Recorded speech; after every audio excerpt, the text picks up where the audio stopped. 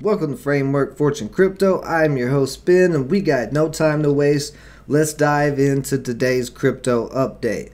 So Bitcoin holding over the past week and a half here of this 38,000 area, actually getting a pop back up, testing 40,000 currently as I'm recording this. We go into a smaller time frame, we can see where Bitcoin just broke over the 200-day moving average.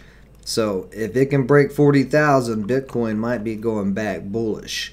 So Jerome Powell, the Federal Reserve, announced today a 0.5% rate hike. This is not going to really do much to inflation, but we're seeing some rebounds across a lot of the markets, especially the crypto market. Ethereum having a strong bounce off of this trend line that we've been watching as well today, coming up to test 3,000. Ethereum breaks 3,000.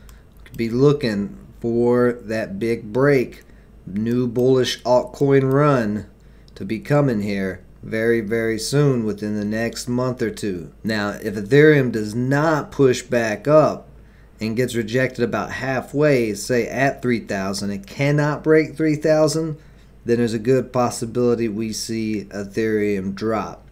We'll just have to see over the next week if it continues to push, but it looks like it is going to. With that push in Ethereum, as I've been saying, Gods and IMX are just following Ethereum, so Gods has rebounded off of that 75-cent area, pushing up to 85 cents. I checked yesterday on livecoinwatch.com. There are around 10,000 holders of Gods tokens now, but around 25,000 holders of Immutable X IMX token. And IMX never had that drop like Gods did here in this last month. Instead, it's about to break its downtrend that it's been on. It tried to break it back here and looked like it was going to, but then we got slammed with the war and all this other stuff.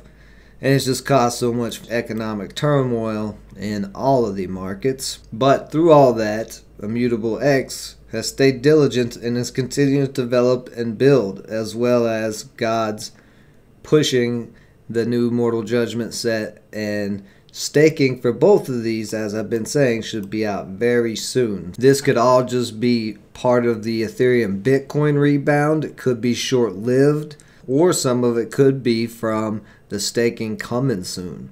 People are going to want to buy it, and $1.50, as I've been saying, is not a terrible price for IMX from where it opened at way back here at the beginning of the year. Other NFT plays, Livium breaking back up above 500, has a inverse head and shoulders pattern here. If we blow this up on the chart, there's your head, shoulder, shoulder.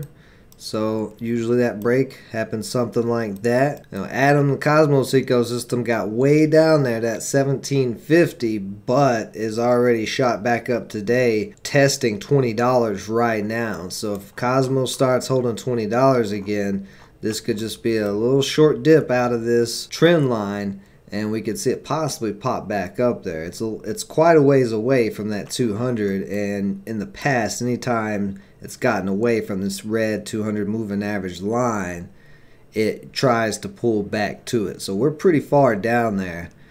We should see some type of rebound, maybe back up to 22 over the next couple of days, maybe 25. Cosmos, when it gets buyers, can get going. And if we look at the Cosmos ecosystem coins, Juno's up 14%, having a nice rebound. Osmosis up 7%. Iris up 9%, Crow up 7%. A lot of those doing okay, except for Persistence, just barely up 0.3% today. Biggest gainer on my list, looky here, PKT Cash. And I have been talking about PKT Cash non-stop.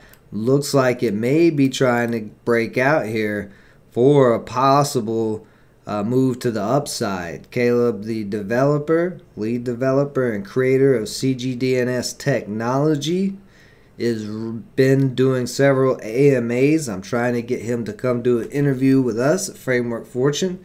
Caleb, if you watching this, come holler at us. And I will be covering a lot more PKT content coming in the next few weeks, including an intro of how to actually set up the PKT miner and go through that whole process. But this was a very nice buy-in spike today. PKT up, like I said, 67%. And next we got Waves up with a 28% bounce. RNDR up 20%. CRV that's curved out, jumping back above this trend line. So that may be one to keep an eye on. If it can hold this trend line, you see last time it pushed for highs of $7. Curved out, I believe, is a part of Yearn Finance. We got Mask. This was one that was up the other day, but still, you know, way down. Nothing I really like about it. Spells up a little bit, but that's been a big downtrend. Axie Infinity, they've just been eating it since that big hack that they had, unfortunately. And it's starting to get a little rebound today. You know, the hack I don't think was on Axie Infinity itself, but something to do with the chain that it's on, or something wallets, I don't know, because I didn't follow it that close. Axie being as big as a project as it was, feeling the effects of any type of security breach like any crypto project will, even if it is an NFT game with a decent player base. There is nothing too big to fail. So just a lot of green across the board here. If you're using the Brave browser and you're earning basic attention token, it's jumped back up to about 65, coming around there trying to test. So not too far below the uptrend. Just need to see it pop back up in there. So there was apparently something going on with a project on the BNB chain or something there. They had some issues, maybe with a hack, but BNB was just going down anyways. But holding that 400 line, holding the support line, it's up 5% today between the downtrend and the uptrend. So we may see a nice move up on Binance Coin over the next few days into the weekend. Shiba tried to throw that wick down there, but they're continuing to burn and burn Shiba, and buyers are coming in right on that quad 02 area. That area has now held for over a year as support. So that is quite a bit of strong support for it to be holding still. We do want to see it continue to rebound, come up and test that quad 03 area where the top of the channel is and the top of the 200. And we might see that bounce happen if everything continues to rebound. Alright, so today's project that I want to take a look at is called Strange Clan. This is an NFT project out of the Cosmos ecosystem. Liam from Confident and Crypto has been shining a spotlight on it, so I wanted to take a look at it myself. Graphics here, I don't know if this is actually how the in-game graphics look or anything about this other than what I heard him mention. So it looks like there's a storyline of this. You have fled your homeland because of a strange disease. You must gather what members of your clan you can and forge a path to a town called Paradise. Farm, craft, and quest together, but choose your companions carefully. It's dangerous to go alone. And then we can see some of the characters here. We got a magician, I'm not sure what even that is, a cat maybe, bard, that's an owl, farmer, which is I don't even remember what those things are called, peddler looks like a rabbit, hunter's a panda, and you got to watch out for those drop bears. We got a nice old basset hound as a detective. That makes perfect sense. Mercenary, for some reason we have like Rambo of frogs. This frog must have been born in Florida, I'm guessing. And then and then right here's his brother, the alligator, as the fighter. Maybe a crocodile, I don't know. Got an interesting necklace on there. Definitely some very unique artwork to this NFT game compared to quite a bit of the other ones. So 10,000 Genesis characters to be minted. Genesis characters, of course, are always the first characters in a game or project. Anything that says Genesis. Discover rare and unrevealed characters and classes. Okay, that's interesting. Infected. Some characters are infected. Choose your companions carefully. Every character will have unique stats. Of course, that's about every game. And it looks like that's kind of a hint to what they are. Maybe speed, weight, you know, how much they can carry, attack and strength or something, knowledge of maybe spells. And then this looks like a carnivore eye, so I'm guessing that is something to do with the hunters. So here is the roadmap, and we can see the Genesis towns here. Strange Clan game will follow a series of towns. We already know about that. Users will discover new characters, classes, and ownable land with each town. The first 2 towns will introduce the Genesis characters. All other towns will be discovered in game. You'll be able to purchase land within this game, which is something I like when it comes to types of NFT games. Users who discover the first characters and land will share in the sale. Passage token holders will have the first access to new releases on the marketplace. Here we go. Let's get into the farming. How can we make money off this? Users will farm for resources in a 3D open world using their character. Even before the beta opens, users will passively acquire resources by holding their character. Users who get in on Town 1 will have first access to farming, crafting. Of course, that's all going to be the same thing, but it looks like you can craft items, tools, and buildings from any resources that you farm, and then you can sell the crafted assets as NFTs in the marketplace. That's a really interesting economy function of this NFT game. Questing will happen in seasons with different storylines, enemies, and loot to collect along the way. Create parties. Okay, oh, there's bosses. There's boss fights in this. Explore the new areas and new characters. Here's the land. Users can own and build on a limited supply of in-game land NFTs. So there's limited supply of the land. The first 1,000 land plots will be free, and users only need to cultivate the land to claim it. All future plots will be discovered in-game and purchased from the marketplace. Here is the mounts and companions, so you can find unique creatures. Users from the first 2 towns will receive exclusive egg airdrops, so this game is doing NFT airdrops.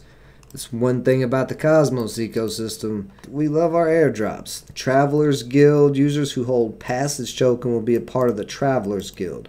Travelers Guild members will have access to the exclusive in-game areas, exclusive Discord and content portal for behind the scenes. Okay, so they got a Discord, alpha game launch. So users from the first 2 towns will be eligible for the alpha and beta testing opportunities. Users from Town 1 will be prioritized. The game is being built on Passage platform, which streams high-quality graphics from Unreal Engine to browser on any device. So we know about Unreal Engine. So Strange Clan will be built on the Passage Metaverse, a collection of worlds from different brands and creators connected by the Cosmos blockchain and powered by the Akash network decentralized compute. If you've been following me, you know I stake Cosmos, Atom, and Akash. The Passage team is developing tools to allow other projects to build their own worlds on the same architecture, creating a network of interconnected worlds of entertainment, remote work, gaming, and more. So I'll put this link to the Passage Marketplace in the description. Wow, some of these prices are crazy. If you have a Kepler wallet, it looks like all you got to do is just press approve. Yep, there you go. Let's see here. We got, 47 Atom. Atom's $20 right now, so that's $1,000 for one of these NFTs. Let's see what this looks like up close. Yeah, 940 bucks. Do you have any properties? Nope, just saying it's a Strange Clan NFT. We got no offers, no price history, so nobody's buying this guy. This is in beta. Let's see, claim NFTs. I don't think I would have any, but we'll see. I don't have any items to claim. I didn't think so. I did not start staking Juno until after this airdrop, I believe. So, for their minting, it's scheduled. Something is happening here. It says delayed due to network outage. Let me see. Wallets connected to working. Yeah, so they're having a problem on their minting section, or maybe it's just not out yet. Oh, and if you are going to use the Passage Marketplace, you will need a small amount of Juno for gas fees. So in Discord, looks like they got about 10,000 members. Alright, so I'm in the Discord. We'll keep an eye on it, and I will try to do a few updates on. Oh, wow. Is that how the graphics are going to look in this game? Hold on a second. I didn't catch this. Maybe so. If that's the case with Unreal Engine, it's very possible. But yeah, this game could be quite the game if it's going to look like that. Appreciate everybody joining me as always. Stay safe out there. Till next time.